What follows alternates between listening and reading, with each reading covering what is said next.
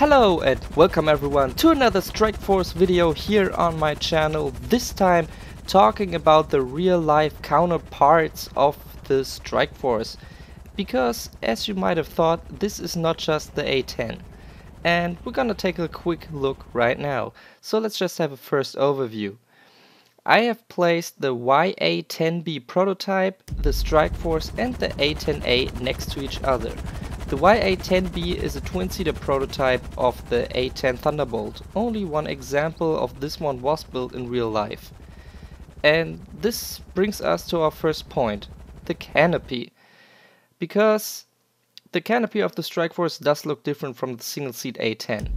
As you can see right here, it more likely resembles that of the YA10B instead of the single-seat A10A. The next point is the tail. Most people just say, well, the Strikeforce, it's an A10A with a single tail instead of the twin tail that the A10A has. This is not completely correct because this tail does exist in real life.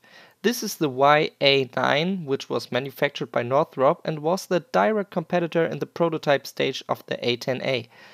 So this tail is not, like I said, completely fictional. It does have some historical relevance to the A10A, which I think is a pretty neat addition.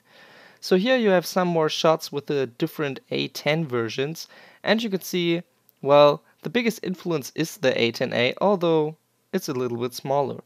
And that's it really, so thanks for watching, see you in the next video, and as always, take care!